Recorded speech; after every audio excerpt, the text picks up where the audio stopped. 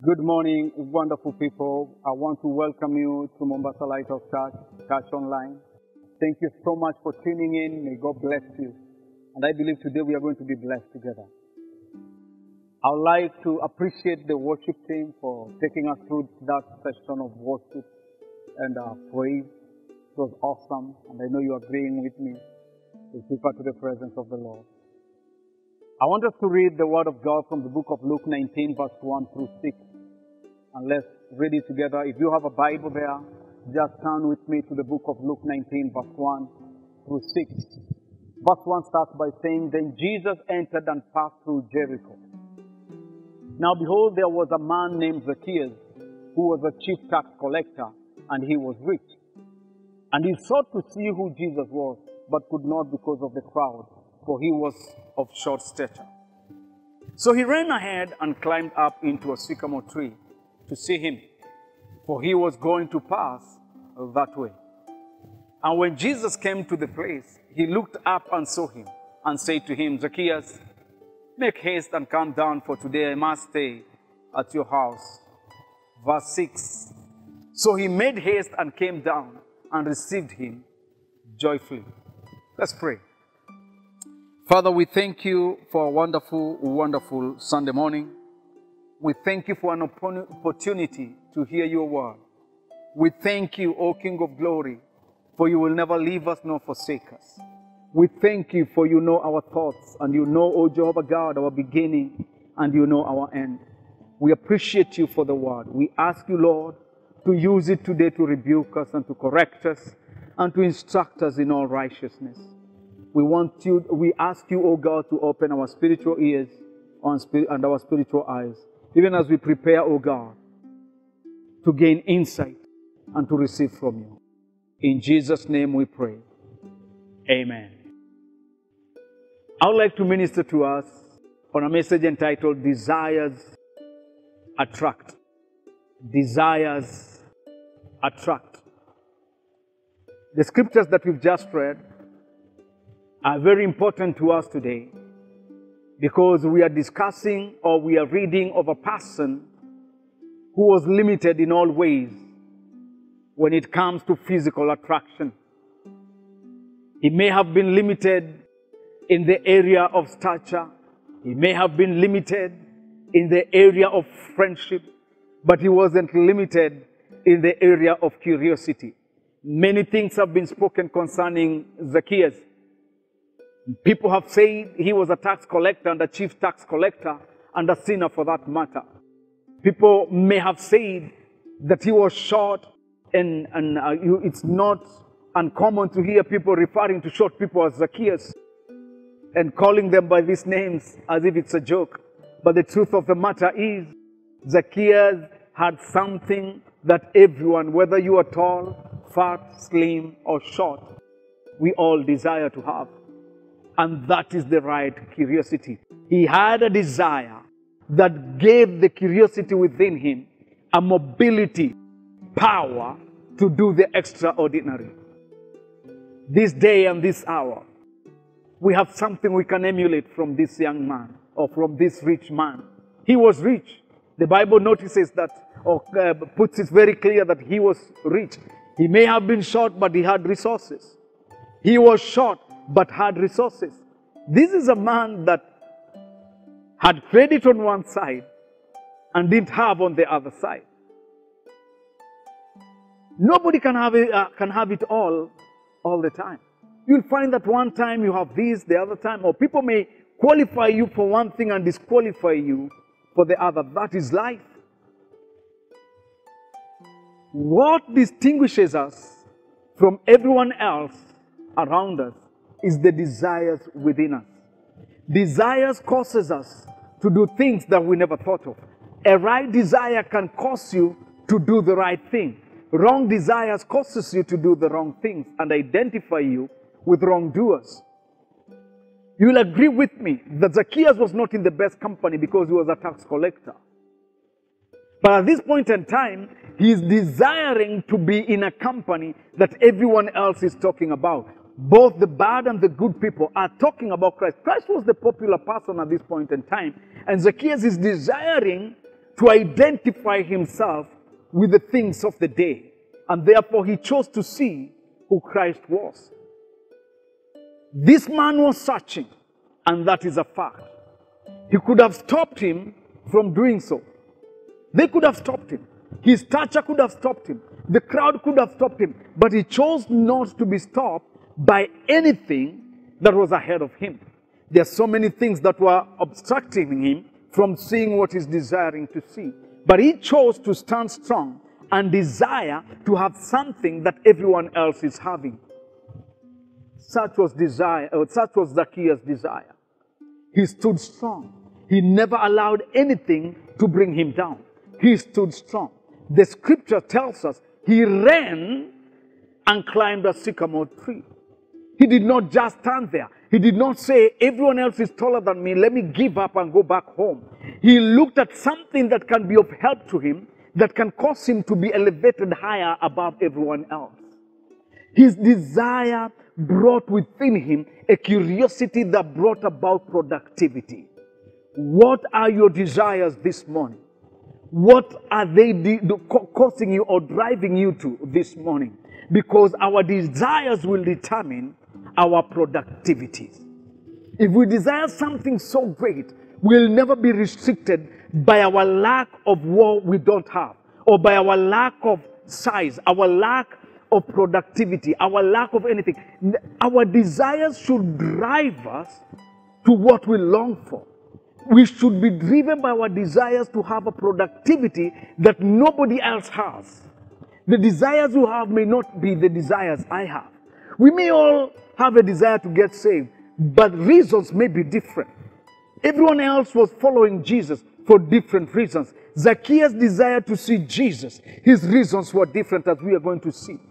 His desires within him attracted him to something higher than everyone else, attracted him to something that was taller than his obstacles. What are your desires this morning?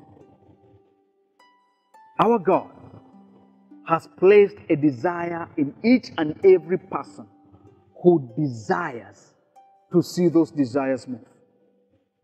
If you don't desire, they will still be there. But get this, what you're attracted to is as a result of your desires. As a matter of fact, the scripture says that our desires are what causes us to be tempted the way we are tempted. The desires of our hearts will attract the kind of sin we will indulge in. The desires of our heart will attract us or pull us to the purity that we long to see. What are your desires? If you have wrong desires within you, you will be attracting wrong things. If you have a godly desire within you, you will attract the right things. That's why God placed desires within us. Ours is to choose. What do I want to do? What do I desire? What should I be attracted to? Zacchaeus was a sinner according to each and every person who knew him. What they didn't know is that he had a desire within him to do the right thing. He may have been short. He may have been a person who was not tall like each and every person who was around him. But he had a desire within him. That was desire. That was Zacchaeus for you. In this present day and time, we have many things that we need to focus on. Many things might have been said, but why are you focusing on what they're saying? Why are you not focusing on what you desire? Why are you not desiring to see what is within you come to pass?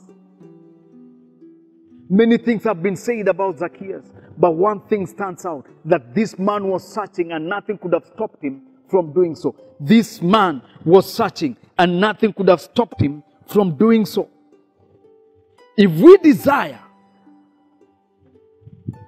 something so much, we will never have excuses.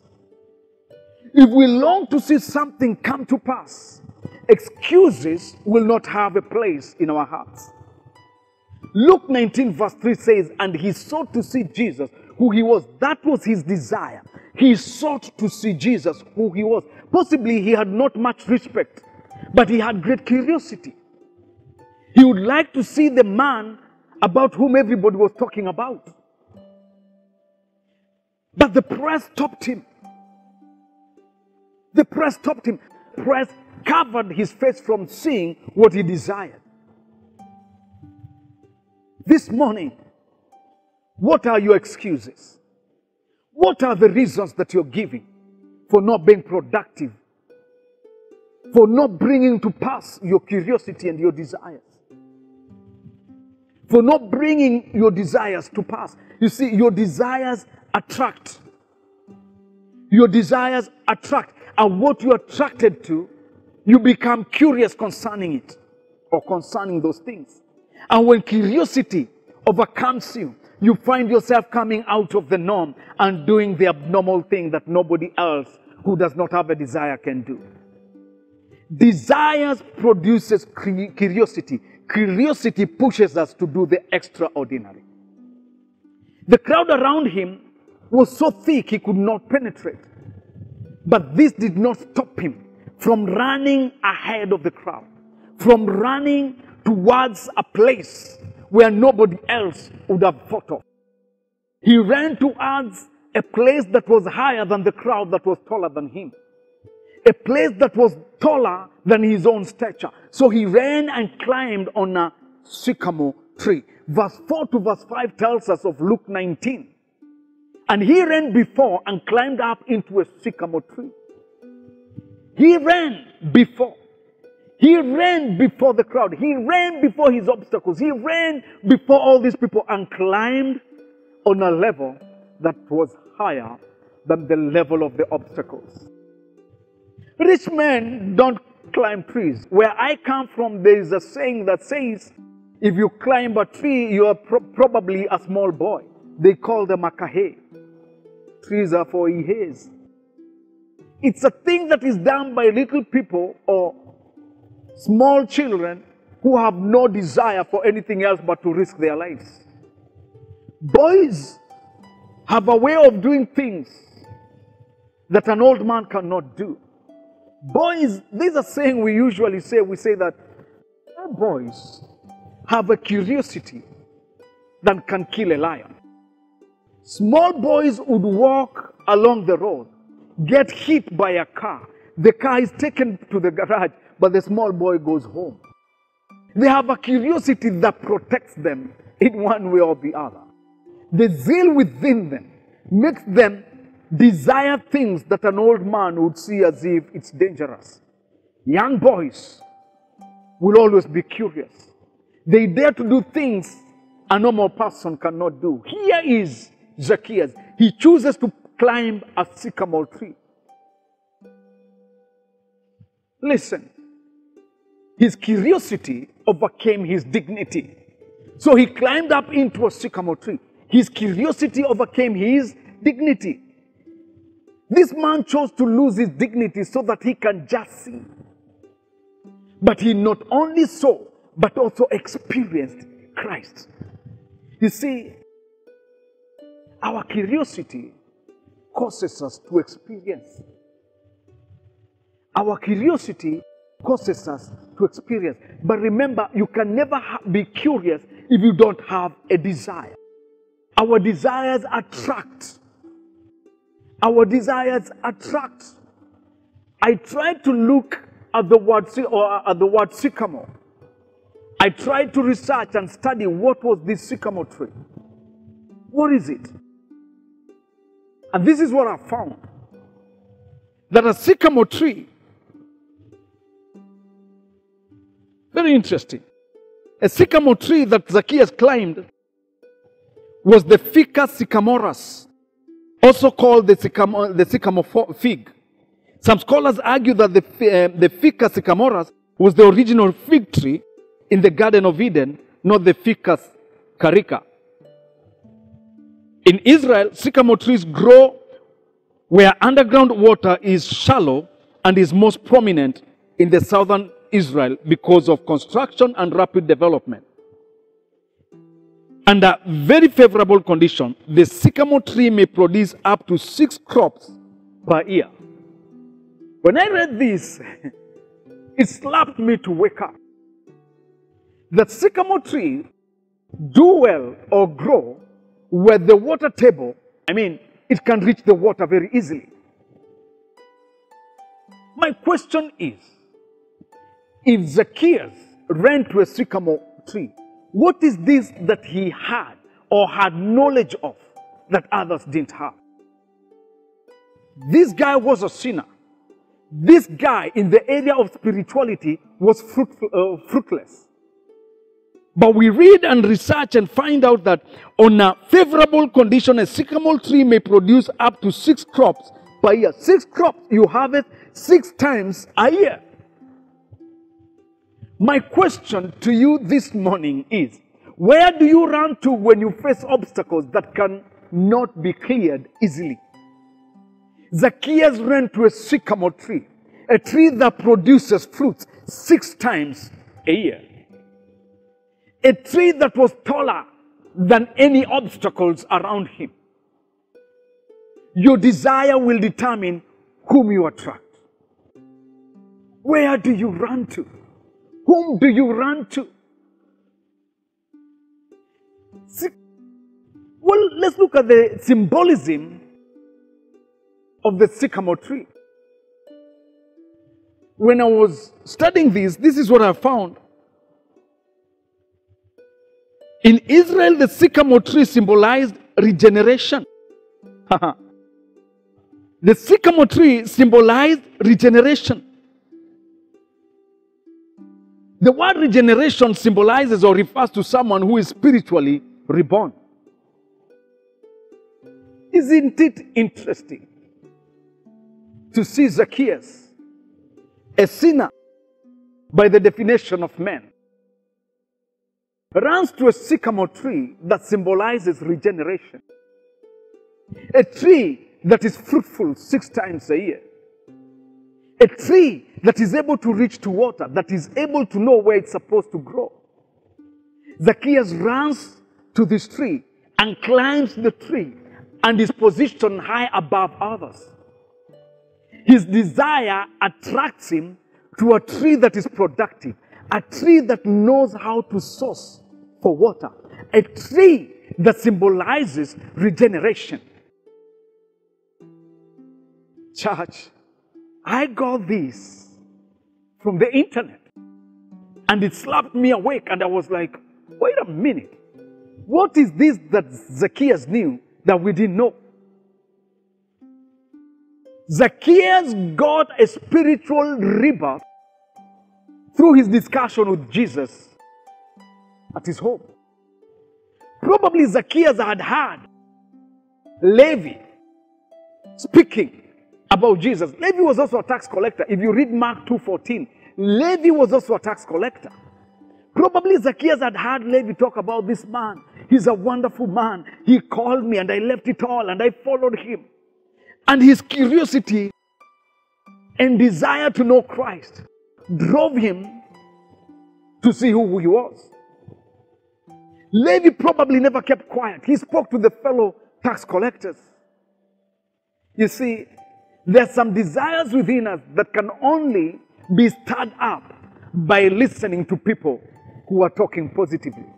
Probably never kept quiet. He continued speaking. He left his tax collecting business and followed Jesus. And probably Zacchaeus wondered, how can this man leave a well-paying job to go and follow a guy who does not even own a donkey?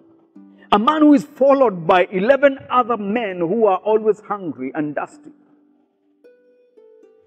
His curiosity was stirred up by a colleague.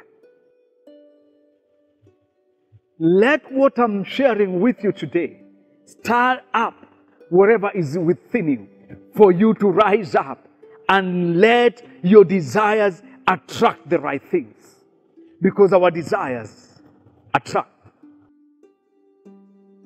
The Bible continues to tell us that at this point in time, Zacchaeus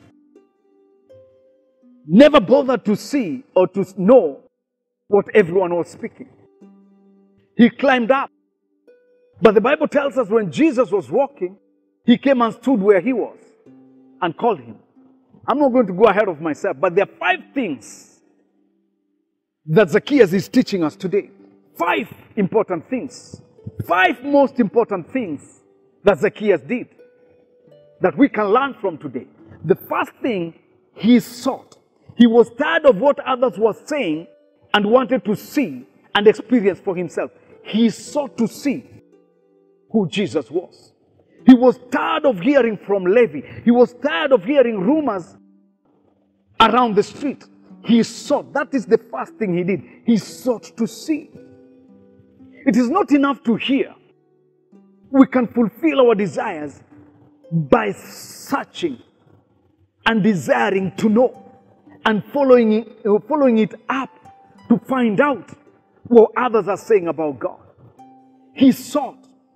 He was tired about what people were saying. Verse 3 tells us he sought to see who Jesus was. You see, you can never quench your thirst by watching those who are drinking water. If I watch you drinking water and I'm thirsty, my thirst will still remain as you quench yours. If you long to quench your thirst, rise up, go fetch the water and drink it. Your thirst will drive you to places where you've never thought of. If you go to the northern part of this nation, you'll find people going and trekking for 6 hours just to fetch a bucket of water, just to fetch a 20-liter gallon of water for 6 hours, because they want to quench their thirst. If I have water and you don't have and you're thirsty, my water can't help you if it's in my bottle. You have to stretch your hand and allow your desire to humble you, to request for what I have. The second thing that we learn from Zacchaeus is this. He separated himself from the rest. He separated himself from the rest. He never allowed the obstacles before him to restrict him. This is verse 4. Verse 4 tells us very clearly. Let me read it again. Verse 4 says this. So he ran ahead and climbed up into a sycamore tree to see him, for he was going to pass that way. He ran ahead. He separated himself from the rest. I've been asking myself, who told Zacchaeus Jesus is going to pass through that route that he ran to? Our desires attract. Our desires attract. The fact that the majority are stating a thing doesn't make it right. And the fact that the majority are gathered in one place doesn't mean that God is in that place. Zacchaeus chose not to be with the crowd. He ran to a place where nobody else was and climbed a tree that nobody else. He ran to a tree, and now we are learning that a tree that he ran to, which is a sycamore tree, symbolizes regeneration. It's a tree that bears fruit 6 times a year. This man didn't have fruits in his life. This man was short of stature. I mean, he went to a tree that was higher than him. Why is he doing all these things? He had a desire. He had a desire that gave him a curiosity. And his curiosity caused him to do the extraordinary. The third thing he did, he chose a level that was higher than everyone else.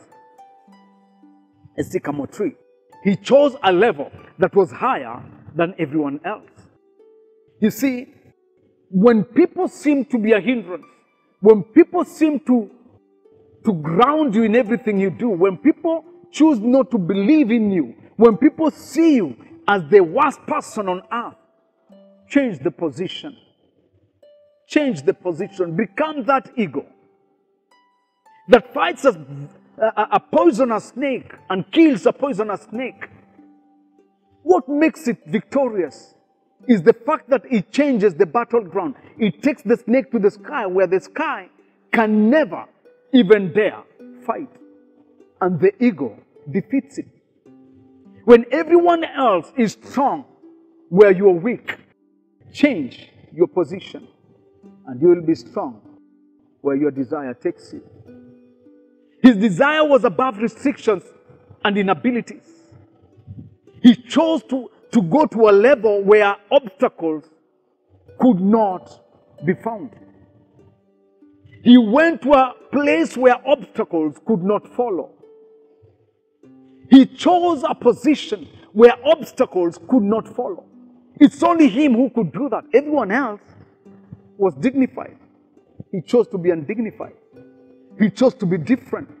He chose to be counted as a person who does not really care what the world says. I'd rather be in a kiosk and see God rather than be in a crusade and confused. I'd rather be in a shack rather than be in a beautiful temple where God is not. The fourth thing that Zacchaeus did, he obeyed Jesus without questioning the reason why. In verse 6, he was told, come down. The Bible tells us he came down immediately. He obeyed without asking, why should I come down? I'm enjoying. There are obstacles down there. There are hindrances down there. These people are taller than me. He never reasoned anything. He said, you've called me. I've been curious to know who you are. He came down. He never raised any question. Why? His desires were being fulfilled at last. The fifth thing he did, he willingly chose restitution. Let's read verse 8 together. Verse 8 is a very interesting verse of scripture.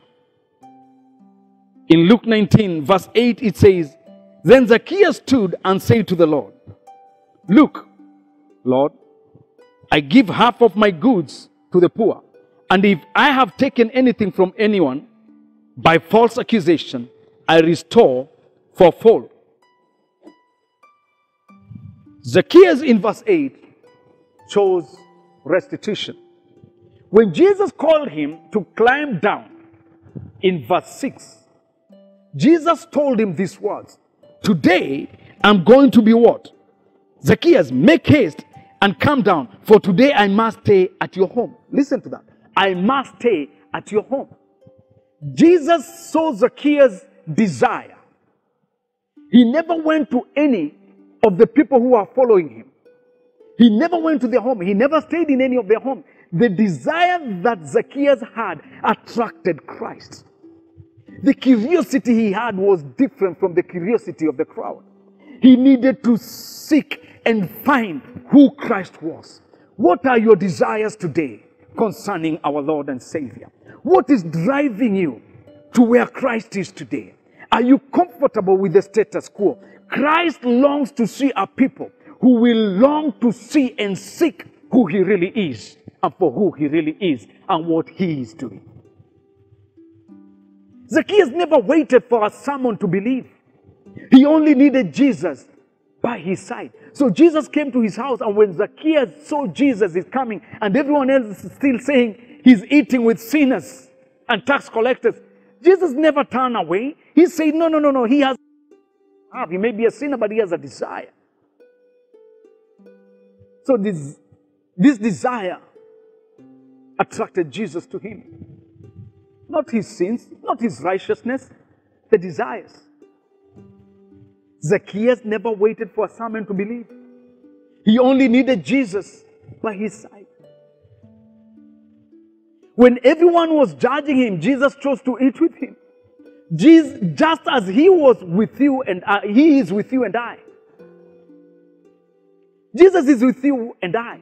Even when you're not good, even when you don't sound like you know what you're saying, even when you're so sinful, even when your thoughts are so rotten, Jesus is still by you. If he would not be with you today, you'd not be listening to me. He's given you a grace that is so good. He's overlooked your sin. And he's where you are. He's still Emmanuel over your life. That's why you've chosen to turn on this channel today to listen to me. The fifth thing that he did, he chose restitution. What is the final result of the desire that Zacchaeus had? In Luke 19, verse 8 through 10, we read, then Zacchaeus stood and said to, look, Lord, I give half of my goods to the poor. And if I have taken anything from anyone by false accusation, I restore fourfold. I want to see what Jesus says in the next statement. And Jesus said to him in verse 9, today salvation has come to this house because he also is the son of Abraham. Notice those words. Salvation has come to this house. Salvation never came to Zacchaeus' house when he climbed down the tree. Salvation never came to Zacchaeus' house when he fed Jesus. You see, some of the things we do are just but religion or religious activities. Salvation came when Zacchaeus saw the need to restore what he had taken. Salvation came when he saw the need for repentance. Not only was he willing to restore what he had taken, but he was willing even to share double or half what he owned rightfully. For the Son of Man has come to seek and to save that which was lost. That is what Luke 19:10 tells us. For the Son of Man has come to seek and to save that which was lost. The desires of Zacchaeus fulfills the purpose of Christ's coming. Our desires should drive us to where Christ is. Our desires should always drive us to see the purpose of Christ on earth fulfilled. What are your desires this morning? Christ is calling us to have a desire within us that will cause us to be curious, to seek to find out who He is. Remember, desires attract. Desires attract. I don't know what people have restricted you from doing. Probably you've been called a good-for-nothing fellow. Probably even your own thoughts have been an obstacle to your life. You don't think as if you can ever make it. You've never thought as if you can never amount to anything. I want to let you know this. Beside you there is a sycamore tree that produces fruits 6 times a year. Beside you there is a higher ground you can run to. Let your curiosity focus on Christ. Let your curiosity drive you. Let your desires push your curiosity to see where Christ is. Don't focus on human beings. Focus on Christ and all shall be well. If you are listening to me and you've been discouraged this morning, you no longer have dreams and you no longer desire to see things come to pass because people have discouraged, I want you to know this. Jesus came to seek and to find and to save that which was lost. You may be lost in your thoughts. You may be lost in your acts. But Jesus is here today to restore you. Are you willing to be restored? If you're that person and you're saying, Pastor, I would like to be restored. Many things have obstructed me for so long, but I want to be restored. I want Jesus to come into my life to eat and drink with me. Just repeat this prayer after me. Dear Lord Jesus, here I am. I'm short of so many things. I'm not productive. I've never been productive, and people have said so. But today, I choose to hear and to listen to your word.